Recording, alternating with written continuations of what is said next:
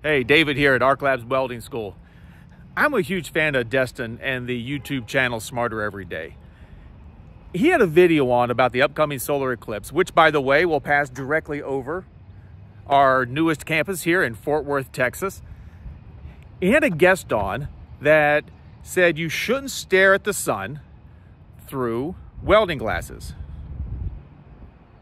Is this true? I mean, we stare at an arc that is brighter than the sun using welding lenses. So I wanted to know more. Let's find out. All right, I'm back here at Piedmont. We're with Sam Chance. Sam Chance is our welding program director. He's got a CWI. He has a background in welding engineering and aerospace, naval nuclear, heavy equipment. Anything that I missed? No, that's it. So I saw Destin's Smarter Everyday video, and I will say it was a little bit surprising to me. And I wanted to find out more about this. And so I'm coming to you, and I asked you to help me look into, is it true that you should not use welding glasses, as stated in the video, to stare at the solar eclipse? And so we did a little bit of research. Here's some papers that we downloaded to do the research so that you don't have to, and answer the question. But let's first look at the video where they talk about whether or not you should use welding glasses or lenses to stare at the solar eclipse.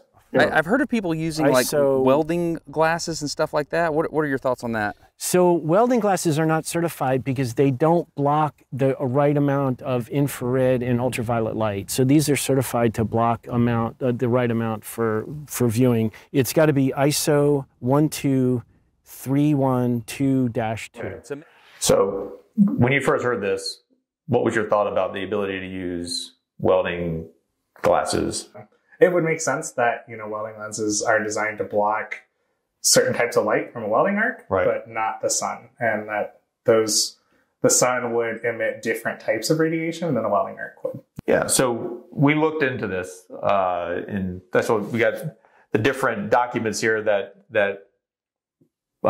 talk about what you should be able to use during a solar eclipse. What's the conclusion? So both of these documents, the ISO standard itself and a study by the University of Waterloo, concluded that a shade 14 lens is safe for looking at a solar eclipse. But even the American Astronomical Society was even saying you could do a shade 12. Yep. Right. But the ISO only references shade 14. Yep. Okay. And how common are these different shades of lenses? Yeah, so shade 12 is fairly common. It's used for things like shielded metal arc welding, some of those higher amperage welding processes. Shade 13 and 14 are much less common. I don't know that I've ever actually seen a shade 14 in person. And it's not clear if 12 is, based on reading this and the research that we did, if 12 is sufficient. It is by one metric, but the ISO standard that is referenced in the video does not mention shade 12. Yes. It just says 14 is good enough. And we'll put, we can put links to this stuff in the comments. But I do want to make one distinction, because he did say welding glasses. If someone talked about welding glasses, what do you think that they're talking about? Yeah, so when I heard welding glasses, my first thought was like gas welding glasses, like old school 1940s welding glasses. Right. And those you definitely don't want to use. Those are probably only like a shade 8. They're kind of one size fits all. They're kind of antiquated back in the days of oxyacetylene welding. The advice here is, you're better off getting those inexpensive paper solar eclipse glasses off of Amazon. Let's answer the question as far as how does this make sense? Sure. So, because we look at a welding arc that is, by all accounts, brighter than the sun as viewed from Earth. Sure. Right. So how is it that any of these welding lenses aren't sufficient to look at a solar eclipse? Yeah, so when you think about a welding lens and the sun, light is an electromagnetic field, right? And so there's all these different waves of light, and just a very small percentage is visible light. So welding lenses are designed to block both ultraviolet and infrared light, as well as different intensities of visible light from the arc. So you just want to make sure you're selecting the right lens.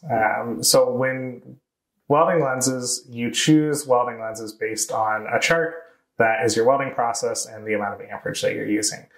Because different processes and different amounts of amperage produce different types and amounts of light. And so welders select the shade based on that process and amperage in order to make sure they're blocking the correct amount of light so that they don't damage their eyes.